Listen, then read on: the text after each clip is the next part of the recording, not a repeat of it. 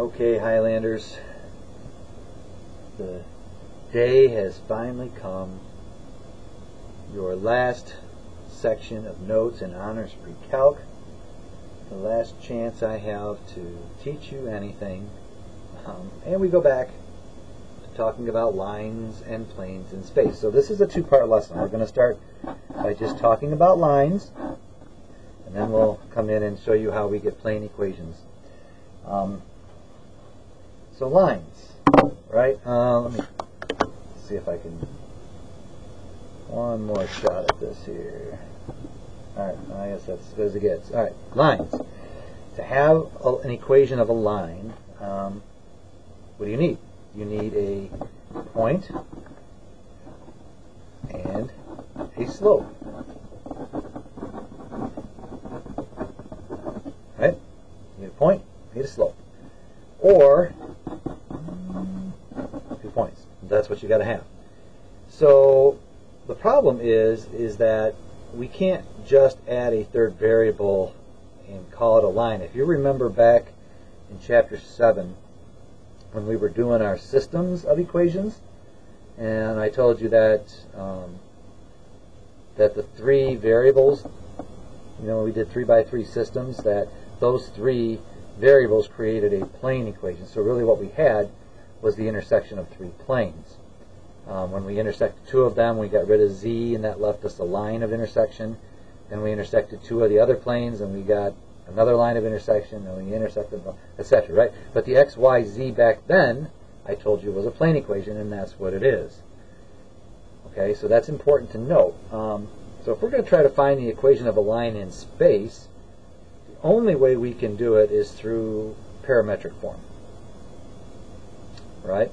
So remember what parametric meant. It meant that we had a third variable, like a parameter, something that we were able to, back in chapter 6, we were able to eliminate parameter, 6, 10, chapter 10 maybe. Anyway, we were able to eliminate parameters or create parameters so that we could have x in terms of the parameter, y in terms of the parameter variable, but now we could also have z in terms of the parameter variable. So let me show you how this works. So let's say we're going to start with this.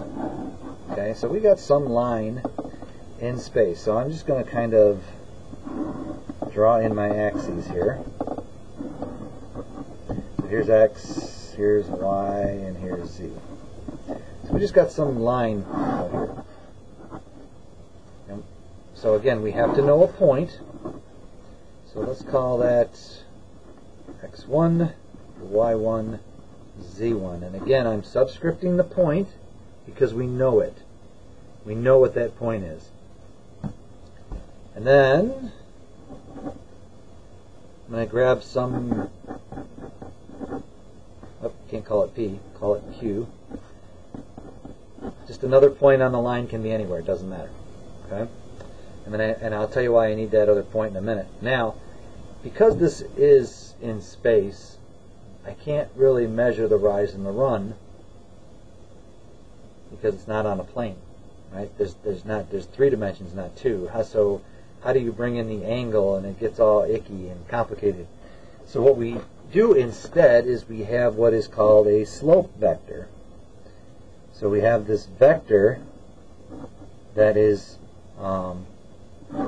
what I like to call the slope vector. They'll call it the directional vector, but it's a vector that's going to be parallel to your line, right? And that has to be given as well, right? So in this case, we have a point in space, and we have what is called our slope vector. And we know that this has to be parallel to this line. So because they're parallel, they have the same slope, or they have the same direction, right? So that's how this works. So now this is point and slope. Okay? So what we're going to do is we're going to take and we're going to translate this. And this is where this point Q comes in, right? It doesn't matter where it is. Just put it on there. But now what we have is just, I'm going to grab this vector, right? Just that piece of the line there. And I'm going to translate it to the origin. So by doing that, remember we have to subtract. So the vector PQ becomes x minus x1, y minus y1. Remember when we translate to the origin, and I'm using the point as the initial point, the given point as the initial point, we subtract. Okay? And then this has to also be given, so I'm going to just say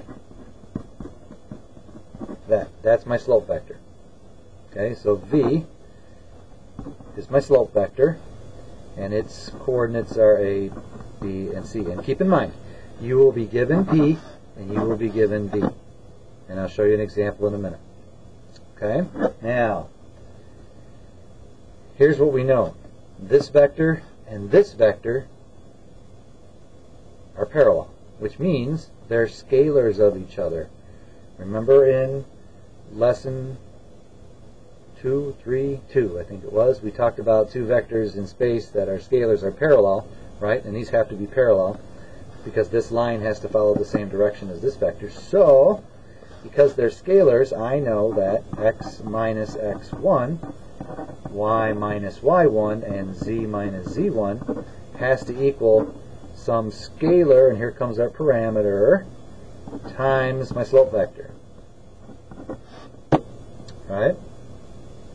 So whether this vector is big or smaller doesn't really matter. And so what does that mean?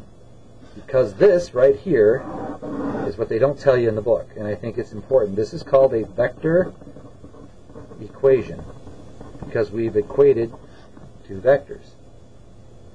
But I also know now that x minus x1 has to equal a times t, because that's the scalar, right? Y minus y1 has to equal b times t, and z minus z1 has to equal c times t.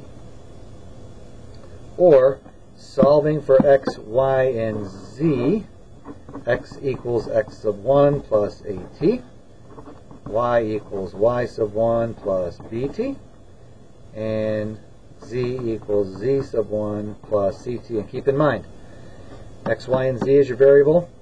This is the given point. That's the given slope vector. And each one of these cases looks like it's y equals mx plus b, which it kind of is. Right? So we can use this parametric form given any slope vector, given any starting point, and then we can draw the line in. Right? So this would be the format then of the parametric form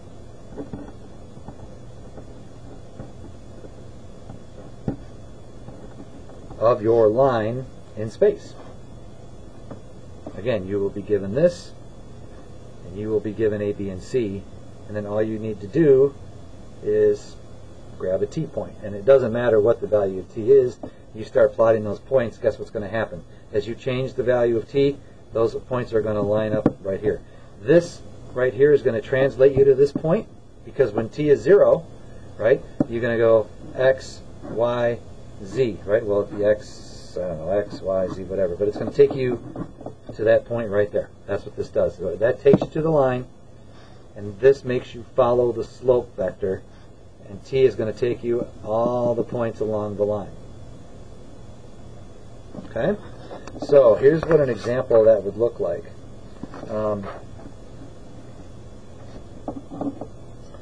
Let's say you have point P is your point, which might be 1, -3, 4. And your slope vector might be 1, let's go 4, 2, -1. Okay? So you want the equation of your line in parametric form containing that point parallel to that vector. So now do we need to go through and get a point through the whole process like I did here, get the variable, set up the vector equation, and so forth and so on? We're going to do that. No, you don't have to because you have the format already, but again, you would need to bring in, this is the process behind what we're doing. Some x, some other point on the line, translate using P as the initial point to get the vector.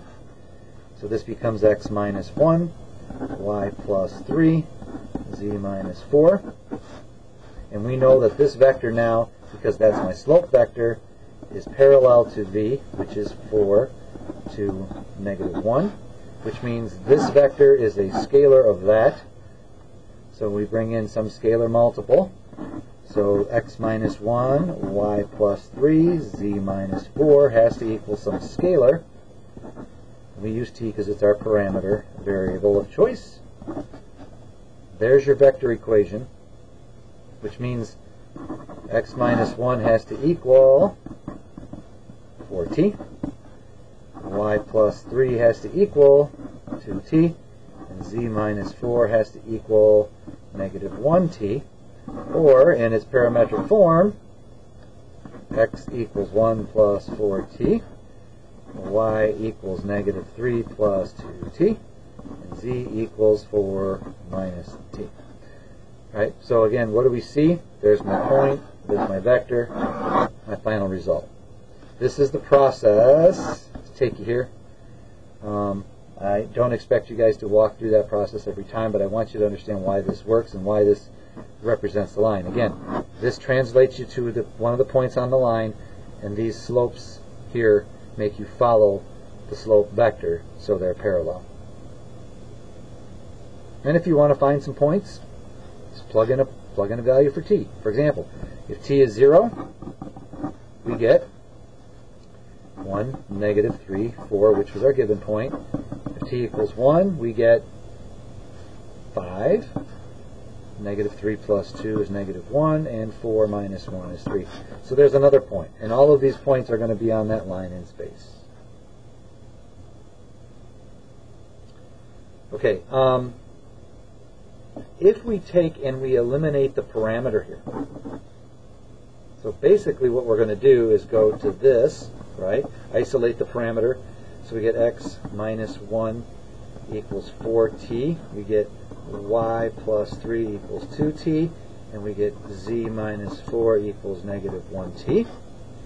And then solving each of these for t, which is how we would eliminate it, t is equal to x minus 1 over 4, t is equal to y plus 3 over 2, t is equal to z minus 4 over negative 1.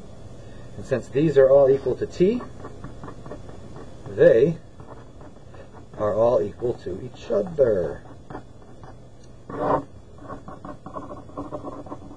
That is called symmetric form.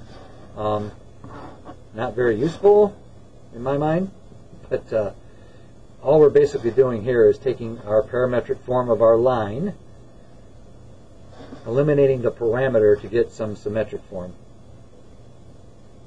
But that's what that is, and it's in the book, and you have to do it, so I just wanted you to see it. Again, not very helpful, very useful. Okay, so that is the first thing that we did. Remember, what happens if you're given a point and a slope? But again, like every single line in space is defined by any 2 points, right? We know from geometry that any 2 points determines a line. Therefore, what if I give you 2 points? How do we find the vector, or not, I'm sorry, the parametric equation of the line in space? So, let's say A is at 1, 7, negative 6, and B is at 4, negative 1, 2. So there's 2 points in space. Find the equation. So keep in mind, and this would be in parametric form, if I did this in the plane, what would be the first thing? Like if you only had 2 ordered pairs, first thing you would do is find the slope, and then you would go to point slope. Well, here we need to find the slope vector. So the way to do that is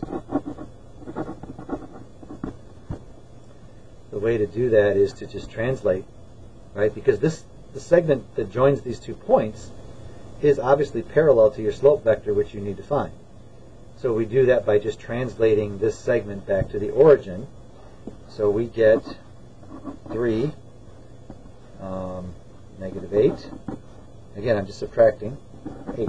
So this can be used as your slope vector. Now, if we subtracted this way, these would all be opposite signs, in which case that would mean that the vector would be flipped 180, but still showing a proper direction, because again, it doesn't matter if the vector is doing this or it's doing this, right? Still going to have the same direction no matter what. So the order in which you subtract doesn't matter. I just happen to use A first because A came first. So now I have my slope vector, and I've got 2 points. So which point do I use? Well, when you were doing point slope, which point did you use? Answer, it doesn't matter. Makes no difference which point you use, they're both going to work. So I'm just going to skip the intermediate step here, jump right to x equals, and if I choose point A, 1, remember this is my slope vector, y equals 7 minus 8t, and z is equal to negative 6 plus 8t. Okay? Or, if I use point B, x would be 4 plus 3t, y equals negative 1 plus, or minus 8t, and z equals 2 plus 8t. Both work. Both represent the same line. Right? So, if I said here that t was 1, what would this give me? With t equal to 1, I would get 4, negative 1, 2. Point on the line. Right? Here, if I said t was negative 1, what do I get? 4 minus 3, negative 1 plus 8, and 2 minus 8. That point, right? So there are ways to make these obviously both work. In all cases, you're going to get the same equation. So again, if you don't have a slope vector, you're just given 2 points. You need to find that slope vector by using one of these 2 points as an initial point, translate it to the origin to get the slope vector in standard position, and then just pick one of the 2 points and put it in your parametric form. So that's how we deal with lines in space. We use the parametric form of them, and it allows us to, graph the line. It allows us to, we can find points by just picking whatever values we want for our parameter and going about our business. Okay, so that's the first part. Now, what about planes in space? Planes in space. Okay. Well, first of all, here's what we know. We know that if we calculate the cross product of 2 vectors, we're going to get another vector that is perpendicular to both of them. That's important here. Also, remember that any 3 non-collinear points form or determine a plane, right? So this is where we want to get to. I want to be able to give you 3 points in space and have you find the plane equation that contains them. But first, back to my point. So let's say I give you 2 vectors. Let's say vector u is u1, u2, u3, and v is v1, v2, v3. Okay, so when we cross those,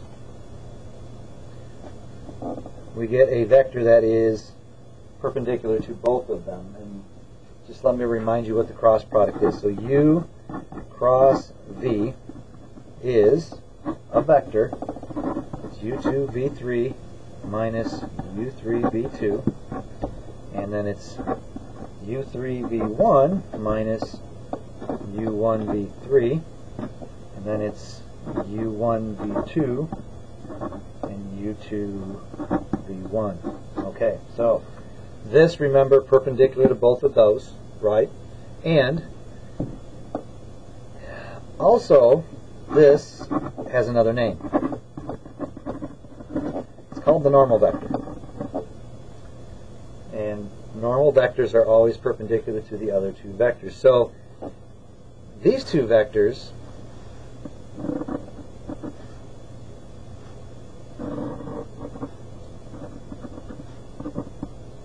connected at the origin, okay, the normal vector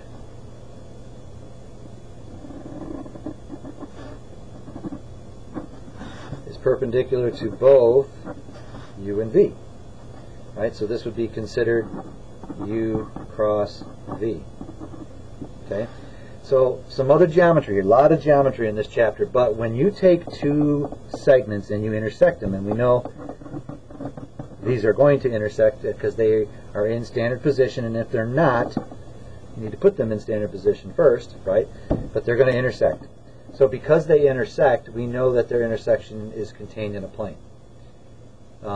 You take any two lines, no matter which way they're going, and you cross them, right? You make them intersect, then there will be a plane that contains them, which means there's a plane that contains both u and v.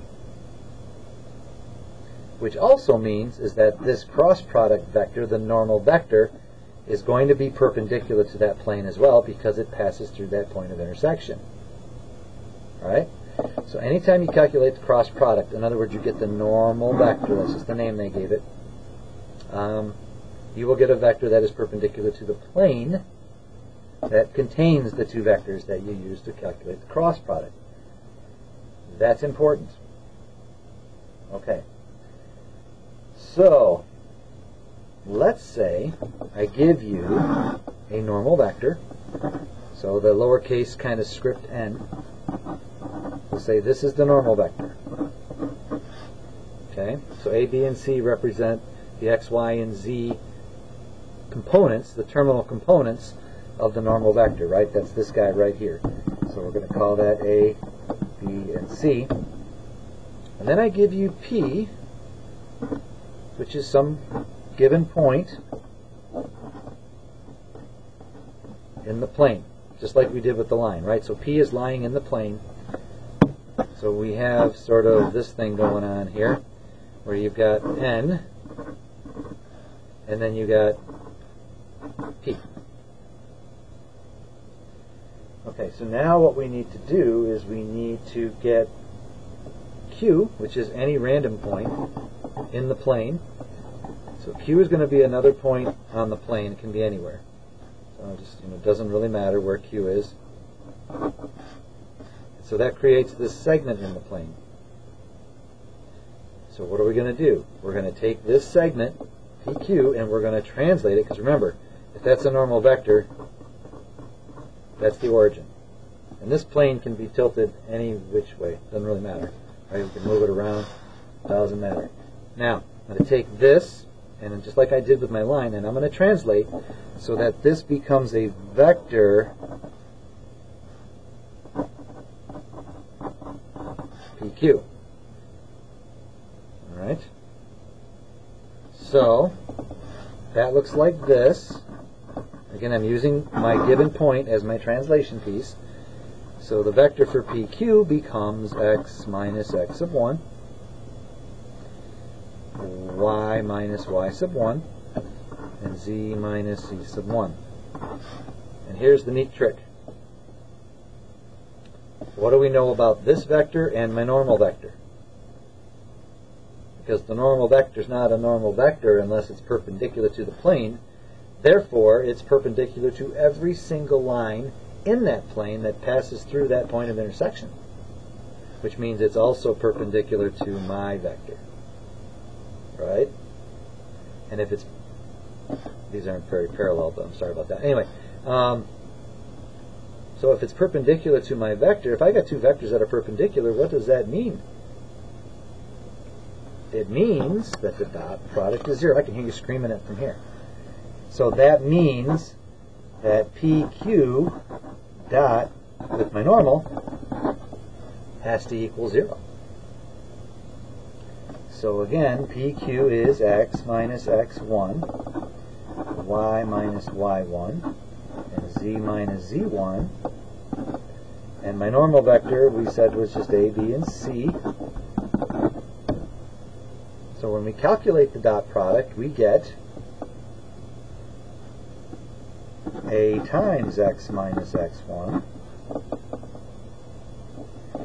plus, remember the dot product's a number, b times y minus y1 plus c times z minus z1. I'm doing a little algebra now, and we got ax plus by plus cz.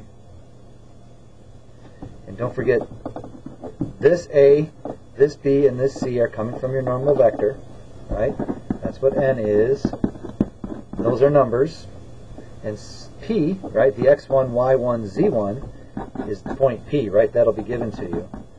And those are numbers. So I'll show you, whoops, that's the point. I'll show you how that all works in a minute. So, what else do we have here? We have a negative ax1. We have a negative by1, and we have a negative cz1. So if you think back and remember what your plane equation was, what I told you, it was ax plus by plus cz plus d equals 0.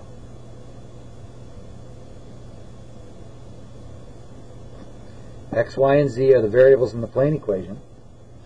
Look at what a, b, and z, I'm sorry, a, b, and c are. They're the coefficients of those x, y's, and z's. So without knowing it, this vector, a, b, c, is the normal vector. That's why it's so important, because it's a big part of your plane equation.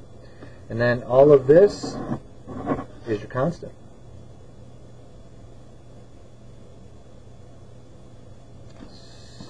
So, if I give you the normal vector, let's say my normal vector is 1, 2, negative 4. And point P is, whatever, 6, 3, 1. You can write the plane equation because you already know this much. You know that that's A, right? So you have 1x plus 2y minus 4z plus d is equal to 0. Now, how do we find d? We can do this little product here, or there's a much quicker way. Because since p has to be in my plane, it has to be a solution to this equation. So if I just plug these into x, y, and z, right? So in other words, 1 times 6 plus 2 times 3 minus 4 times 1 plus d is equal to 0. So 6 plus 6 is 12 minus 4 is 8. So d has to be negative 8. And you have the equation of the plane. So critically important here. A, B, and C are the components of the normal vector. Alright, so that's if you're given the normal vector and a point on the plane, you can find the equation of that plane. Notice that, again, this is just like the 3x3 system equations that we talked about before. But you didn't know the significance of those coefficients. But now you do.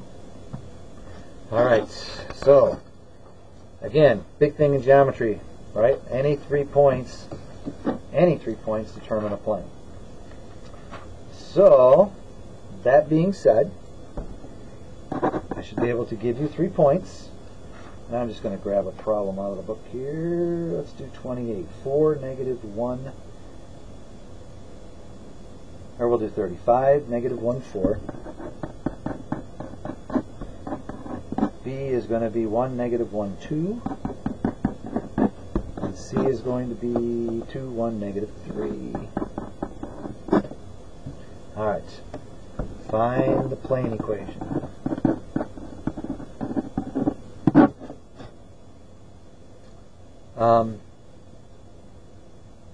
So, again, these are 3 random points, right? They kind of form a triangle.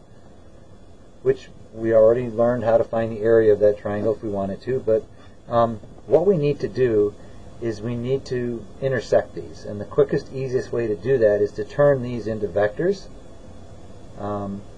because AB is already a segment, right? AC is already a segment. But if I turn them into vectors and find the components of those vectors, then I know that I'm intersecting at the origin. So then I know that those two vectors will be contained in the plane that I'm looking for. Right? So I find AB, and again, I'm using A as my initial. You don't have to. You can use B or C, it doesn't matter. Just like with the line problem, we could do whatever we want here. But whatever you pick as your initial, you must keep as your initial. So if I'm going to do AB, I got to do AC. Right? Because I want them to go to the origin here. So 1 minus 5 is negative 4. Negative 1 minus 1 is 0. And 2 minus 4 is negative 2. And then AC. 2 minus 5 is negative 3. 1 minus a minus 1 is 2. And then negative 3 minus 4 is negative 7. Alright, so now I have translated these, right? So I did not change the plane that they were in. I'm just sliding them around. But I moved them to initial point being at the origin now, and I have vector components. So now I've got two vectors that are intersecting in that plane, which is important. So that sort of identifies the plane that they're in. Now, for me to find the plane equation, what am I missing? I need to find my normal, because I don't have it. But what is the normal vector? It's the cross product of those two guys. So now I calculate my normal vector by doing the cross product. So again, we got the second times the third, so that's 0, minus the third times the second. Oops. So that's negative 4. Sorry. And I got third times the first, so that's 6, minus the first times the third, which is 28. And then we've got first times the second, it's negative 8. Minus second times the first is 0. So my normal vector for this particular plane is going to be 4, negative 22, negative 8. Now, any scalar of n is also a normal vector to the plane. So this is what I would do at this point. Because these are all even numbers, I would just divide them all by 2. So this is twice this, which means they're parallel to each other. So any vector parallel to your normal vector is going to be perpendicular to the same plane and can act as a normal vector. Okay, so my normal vector, and I've got 3 points. Remember how we just did this, right? We had the normal vector and the 3 points. We can go right to our form of our plane equation. Remember, because this is A, B, and C. The question is, what point do we use here? And the answer is, it does not matter. So I've got 2x minus 11y minus 4z plus d is equal to 0. So if I plug in A, I'm going to get 10 plus 11 minus 16. So in this case, D is 21 minus 5.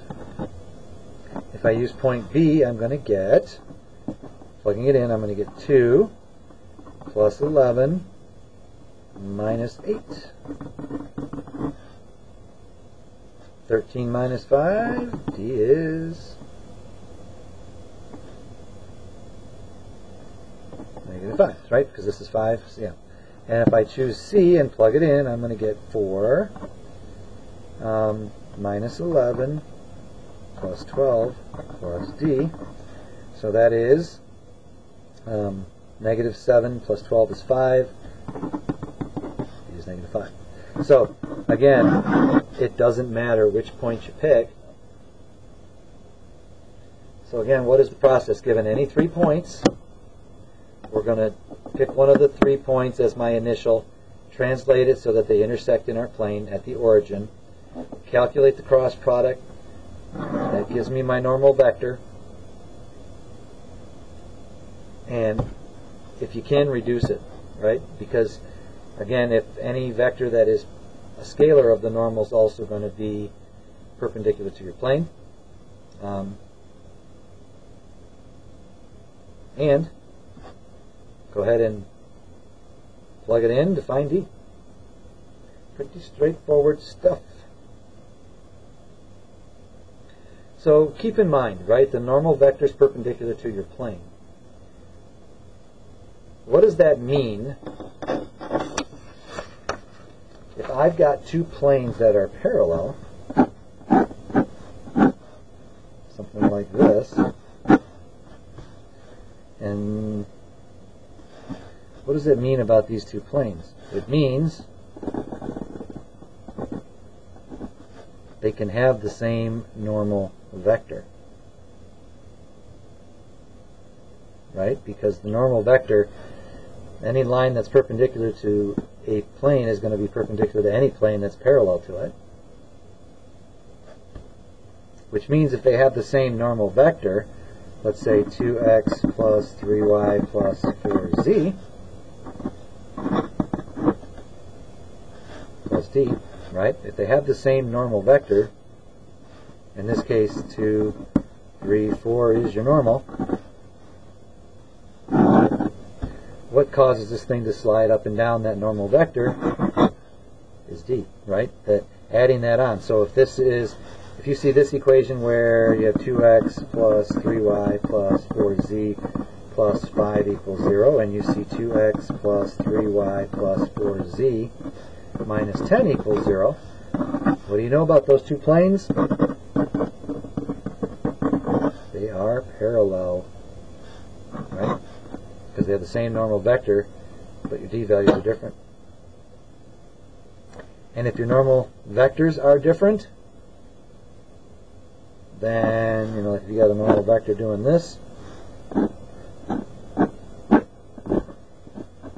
and maybe a normal vector doing this,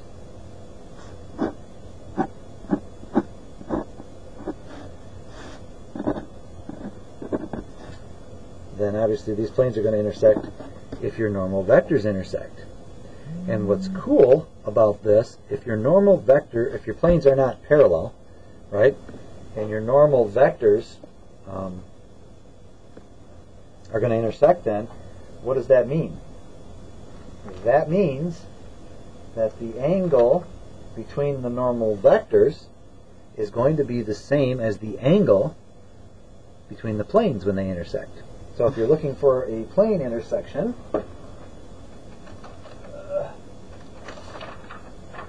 right? So if I give you 2 plane equations, so let's say 2x plus 3y plus 4z plus 10 equals 0, 5x minus 2y plus z minus 11 equals 0. I give you 2 equations for planes, and you want to find the angle between them.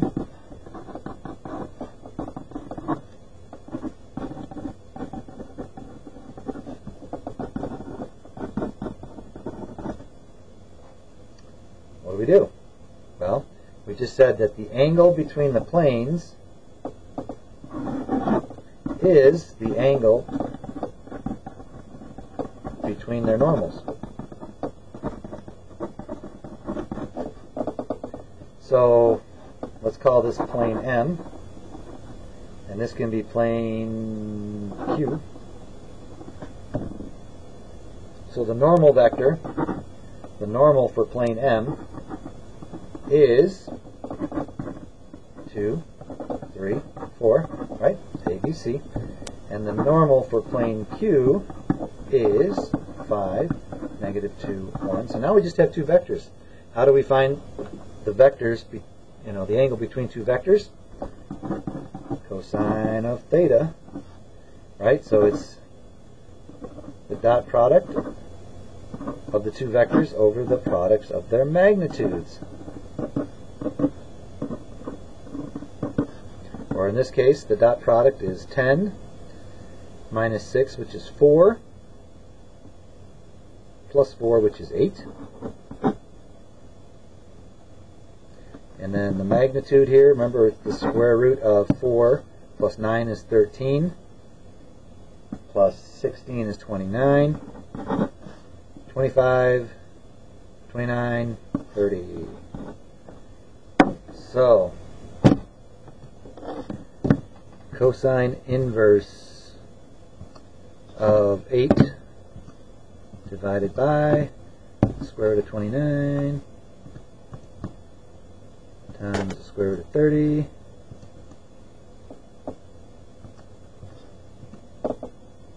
74.26 degrees. So that would be the acute angle. Now, if, which can happen, you can get a negative dot product, right? So if this ends up being negative, this will never be negative because you're doing square root of the squares. But if this ends up being negative, then if you leave it negative, the theta is going to be an obtuse angle because cosine's negative in quadrant 2. Okay. What would happen? So if this were a negative 8, this then would have been the supplement of what I was looking for. In other words, it would have been 105.74. Right? Not what you want. So to stop that from happening, absolute value around the dot product, and you'll always get the acute angle that's formed between the two planes. So finding the angle between the planes is nothing more than finding the angle between their normal vectors. Okay?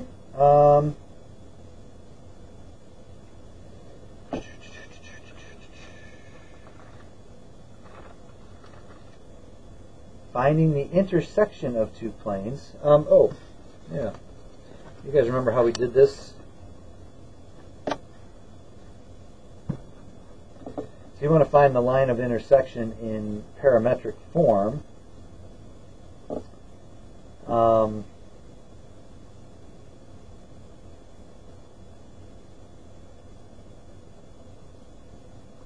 We're going to go ahead and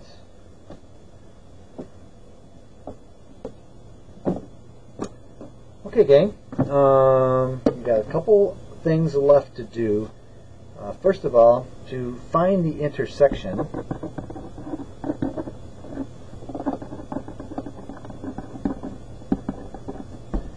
of two planes. So we found the angle between them by finding the angle between their normal vectors. But to find the intersection of two planes, and we know that that intersection is a line. So back in Chapter 7 we did this, and if you remember, we know that the general solution is what we were looking for, or in other words, find the ordered triple in terms of z. We're going to do the same thing here. So, that being said, I'm going to go ahead and grab example, I'm going to do 50 from the book. So say we have 2x plus 4y minus 2z is equal to 1, and negative 3x minus 6y plus 3z is equal to 10. So again, we got two plane equations.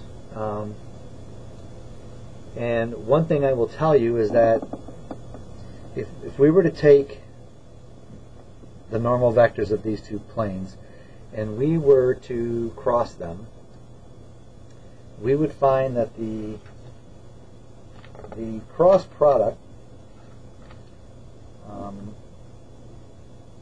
which is the normal vector, is going to be parallel to the line of intersection. You read that in your notes when you do that, but if you were to take those two normal vectors and cross them with each other, that line of intersection that you're going to find is going to be parallel to those normal vectors. So we're going to go ahead. I'm going to go ahead and solve this like we normally would, right? I'm going to solve it so that it's in terms of z. I got two planes. I know their intersection is a line. So I'm going to get rid of my x first. So I'm going to multiply the top equation by 3.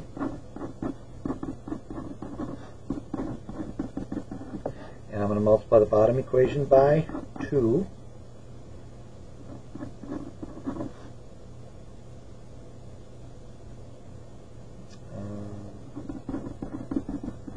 And what's going to happen? Everything cancels out.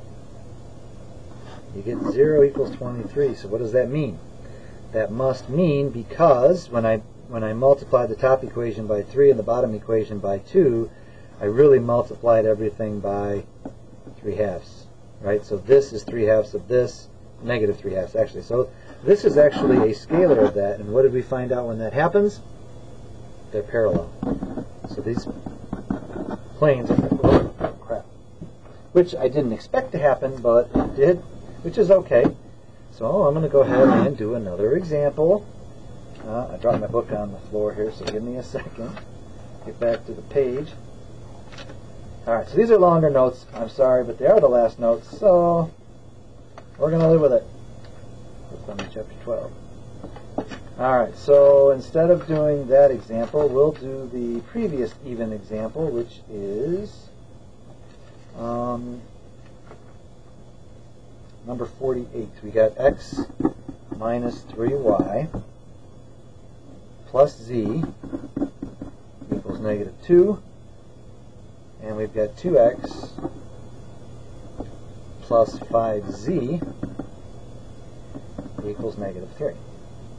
Alright, so no y here, which is kind of nice. We can go ahead and just solve for x in terms of z right away. So 2x equals negative 3 minus 5z. So that means x equals negative 3/2 minus 5/2z. So we have x, and we're going to take this and we're going to plug it back in up here. So I've got negative 3/2 minus 5/2z minus 3y plus z is equal to negative 2. And to make my life a little bit easier, I'm going to multiply everything by 2. So negative 3 minus 5z minus 6y plus 2z equals negative 4, because I'm solving for y in terms of z now. So let's see, I'm going to take this to the other side, and I have negative 6y equals, so this becomes a negative 1, and this is negative, so plus 3z. So y is equal to 1/6 minus 1/2 z. So back in chapter 7 we would have said, okay, negative 3/2, I know I did that, minus 5/2 z, 1/6 minus 1/2 z, and z, and then we'd be done. But now we wish to put this into parametric form. So, and the thing that I just told you, remember, is that the normal vectors here, let me just show you this real quick. Because this is x, and this is y, and this is z. Alright? So x equals this, y equals this, and we can just kind of write it out in its parametric form. But I want to show you something. So the normal vector here is 1, negative 3, 1. And I'm going to cross that with the normal vector here, which is 2, 0, 5. And my normal vector then is 2 times 3, which is negative 15, minus 3 times 2, which is 0. And then we have 3 times 1, which is 2, minus 1 times 3, which is 5. And we have 1 times 2, which is 0, minus 2 times 1, which is negative 6. So we have negative 15, negative 3, 6. Now, take a look at the coefficients here, right on the z variable. We've got negative 5 halves, we've got negative 1 half, and we've got 1. So I can think of that as like my slope vector. Remember the parametric form was x equals x1 plus a t, y1 plus bt, etc. So look at this vector and look at the cross product I just got. What would happen if I multiplied each of these by 6? I'm going to get negative 15, negative 3, 6. So what you see is the cross product of the normal vectors of the two planes represent your slope vector. Which means I can use this in my form if I want, or I can just write this out. It doesn't really matter. But writing out what I have now for my line of intersection in parametric form, x equals negative 3 halves, and I can use this, or I can use any scalar of that, right? Because it's all going to be in the same direction as your line of intersection. So for me, I guess making this nice and clean, I would probably divide everything by 3, and I would use this as my slope vector.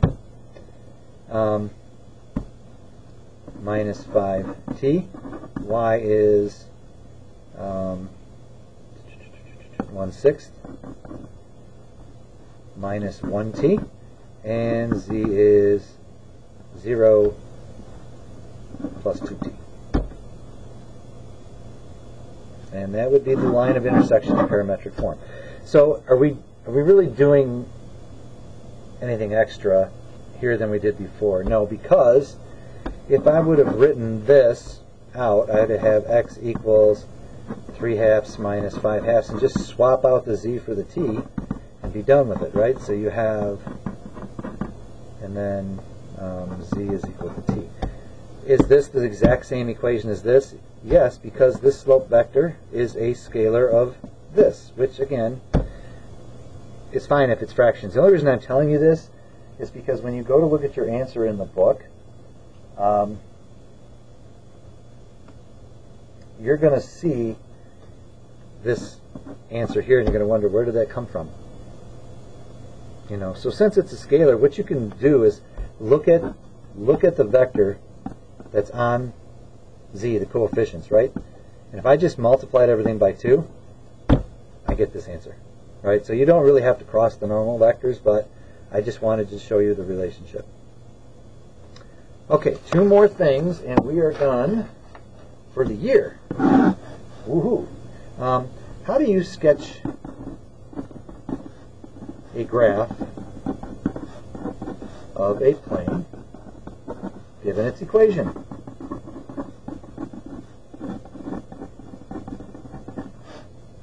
So let's say I've got 2x plus 3y minus 4z plus 1 equals 0.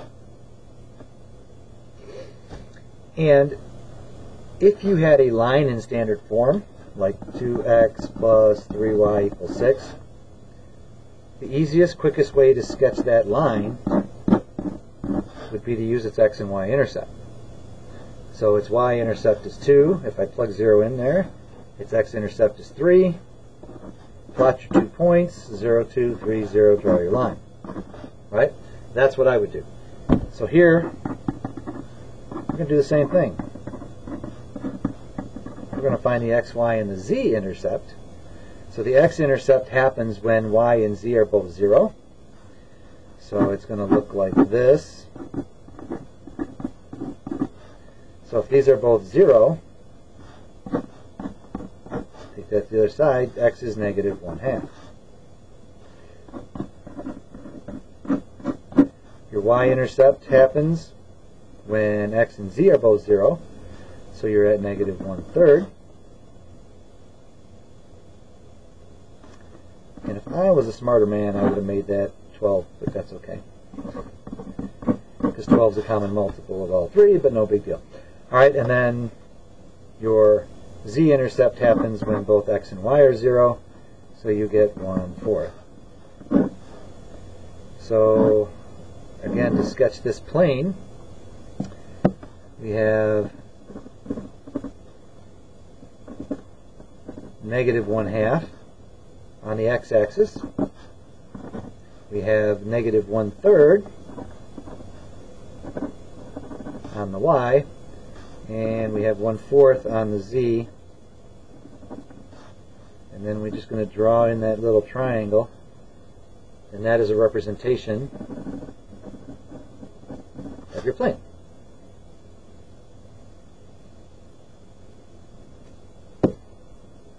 Pretty straightforward, right? If I'd have made this, if I'd have made this 2x plus 3y minus 4z equals 12, you'd have gotten to see this a little bit better, because your x-intercept would be 6, 0, 0. Your y-intercept would be 0, 4, 0. And your z-intercept would be 0, 0, negative 3. So you'd have been out 6 on the x, 4 on the y, and negative 3 on the z, and you'd have had this plane right here. So sketch the 3 points, color in your triangle, and you're good to go. What do we notice about these 2 planes? They are parallel. Okay, last thing, I promise. Find the distance between a point and a line. I'm sorry, not a line, but a plane. It's a big section. That's why we would have done it over 3 days, but that's okay. So, you are given this formula, and this, again, they talk about projections and all that stuff. All you really need to remember is that there's the steps here. You're going to be given a point, and you're going to be given a plane. Right? So let's say P is my point, and it is 1, 3, 5. And then my plane is going to be in the form of an equation, which is, let's say, 2x plus y minus 2z equals 1, whatever. Okay? So you've got your point, you've got your plane, and you want to find the distance from here to here. So the first thing, we know what n is, right? N is the normal vector of the plane. So 2, 1, negative 2 becomes n. So all we really need to do is find this vector PQ. The question is, what is Q? So Q is another point on the plane. So what's a quick way to find another point on this plane that we've been given? For me, I'm going to use an intercept, because that's quick. And in this case, the y-intercept, because I know that the y-intercept is 0, 1, 0. It doesn't matter which points you use. You can plug in anything you want. But finding an intercept is quick. So that's Q. So then what does this represent? That represents the vector PQ in standard position, which means I need to subtract here. Using P as my initial, that's important. So this is, again, is just some segment. So I got negative 1, negative 2, negative 5.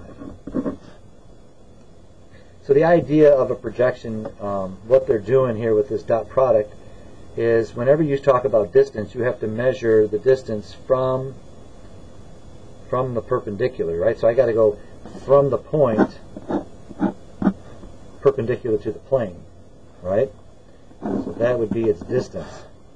So the only other perpendicular we know of is n. So by using this whole idea, we're projecting this over here, and then we can actually divide out the normal vector length so that we have the actual length of the segment. So that's what's happening here. These are both parallel. Okay, so we've got what we need. We'll just go up and use our formula now. So we're going to take the dot product of P and my normal vector, PQ and my normal vector, which is 2, 1, negative 2. Divide it by an absolute value because we're talking distance, by the magnitude of the normal vector. The magnitude is 4, plus 1 is 5, plus 4 is 9. So, dot product, negative 2 minus 2 is negative 4, plus 10 is 6, over root 9. And that is the distance between that given point and that plane. So again, what are the steps involved? Get your normal vector. That's quick and easy because we know it's A, B, and C. Find a point on the plane, and again, any intercept will do, X, Y, or Z. Make it easy on yourself. Find PQ, which means we've got to translate to the origin, and then just plug into the formula. And we are good to go. So, being able to find the equation of a line given a point and a slope vector, or 2 points. Being able to find the equation of a plane given given the normal vector and a point, or just given 3 points. And then being able to find equations of planes for different reasons, knowing when planes are parallel, understanding how to find the distance between a point and a plane, and then also finding the equation of the line of intersection between 2 planes in parametric form. And that is that. So that is the last video lesson for the year. That was an hour and 40 minutes long. I'm very, very sorry. But let me end with this. Did you all hear the joke about the roof? Never mind, it's over your head. Why was the broom late for school? Why did the broom show up late for school? Because he overswept, which is what a lot of you do when you miss our morning meetings. Anyway, I'm done. Good luck. Hopefully, again, I'll see you guys sometime this last meeting this week. If not, have a great, great summer. Mr. Lampkin is out.